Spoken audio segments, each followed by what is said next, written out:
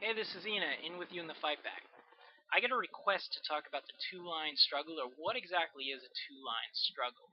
And this is a concept that's largely associated with Mao. It can be found in Lenin in many respects as well, even Marx. But the idea behind it is in a revolutionary party, or we can even argue in a revolutionary society as well, is that within, say, the party, there tend to be two various groups. That there are those who are following a correct line based on proletariat or communist politics. And this is, of course, done, at least if you're a Maoist, as I consider myself, you would develop this through the Marxist course of theory of knowledge, going to the masses, investigating, developing correct ideas, propagating them back until the masses accept them as their own, and so forth and so on. The mass line in many senses. And this is, of course, staying fused with the masses, fighting for their aspirations, fighting for communism. Well, there's a proletariat headquarters that's trying to advance communism, that's trying to stay fused with the masses, and trying to advance, more forms of popular democracy and so on and so forth. Well, there's a second headquarters, the second line, which we call the bourgeois headquarters. And some would consider like they are following various erroneous ideas. For instance, they may be bureaucratic, commandist. They may at various times want to rely on market forces, and we saw a lot of this in China with the development before and during the Cultural Revolution between Mao and the capitalist roaders such as Deng Xiaoping, who Mao is of course looking for socialist forms of ownership, socialist consciousness, and the others are kind of more interested in developing capitalism and relying upon, say, the party in command, like as a top-down institution of Mao, more from the bottom up. Now, these bourgeois ideas that form the capitalist headquarters in the party, again, are bureaucratic commandist. In many respects, you could say, in various socialist parties before World War I, there was, in a sense, a two-line struggle. There were sections of these parties, many of them were syndicalist or syndicalist-oriented. For instance, in the United States, we definitely had a two-line struggle in the American Socialist Party between, say, Eugene Debs, or probably actually more William Haywood, Big Bill, who was more proletariat, more focused on the working class, developing consciousness, overthrowing capitalism, and that would be the proletariat headquarters, also associated with the industrial workers of the world. And then you have, say, the bourgeois headquarters in the American Socialist Party. And this would be the reformists who want to just get people elected. They just want a bigger party machine, commandists. They're really not interested in getting involved in union and worker struggles, except to the extent that they can control them from the top down. And this can be seen in various other socialist and communist parties throughout this period. And of course,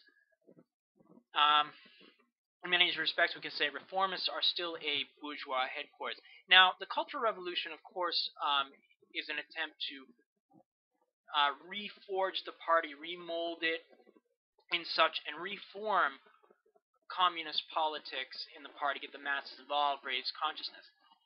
And now, those of you think, well, okay, you got a bourgeois headquarters, you got a proletariat headquarters, so they're going to come to head. So every erroneous idea in the party naturally leads to the bourgeoisie. Well, that's to ignore the whole other ideas of Maoism, of handling contradictions among the people, dealing with the mass line. Allow me to explain. Mao doesn't just say, anyone who disagrees with you, just take them out and shoot them. No, no, no. He's saying you gotta talk, you gotta engage, and he uses the formula of criticism, unity, criticism. So you have contradictions among the party. You have people who, at the very least, among a rhetorical level, are accepting communism.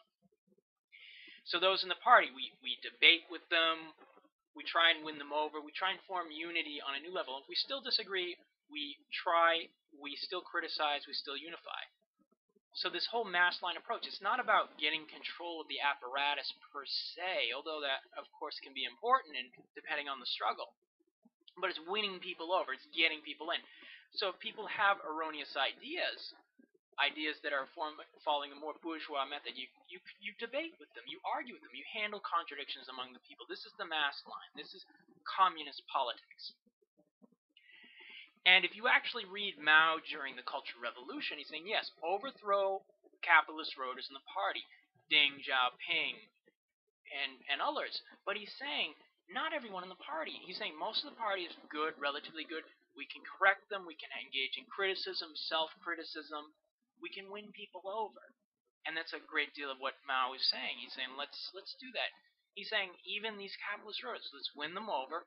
We're not trying to just bash people over the head. We're trying to raise people's consciousness, to build communism. And to do that, we need to win people over. And if we can't win them over, we need to, of course, solidify those who advance, who already accept, say, the proletariat line. Win over those who are wavering, the intermediate, as best we can. And those among the backward, say, who are following a more bourgeois method, we need to say, well, we need to, if we can, win them over, raise their consciousness, and it can be done. People who have wrong ideas can develop right ideas. Is that so hard? Were we all born communists? No. But, of course, there are hardcores among the bourgeois headquarters, and sometimes you need to expel them outright, and if, from the party, and isolate them if you can. You know, it's like that. So this isn't, in many Maoists, depending on the organization, the country, the time period, they see this two-line struggle as just a clash. You have a divergent idea, well, we're just going to clash between you. You need to be expelled from the party. But I believe and I believe Mao did too, that you need to engage in various forms of unity, struggle, unity. You need to use the mass line in party work. You need to not fight the enemy the same way the enemy fights you. You don't need to bash people over the head so much as to try and win them over, if possible. And if you can't, isolate them, to expel them from the party, perhaps as a last resort. And you should actually read what Mao said during the Cultural Revolution.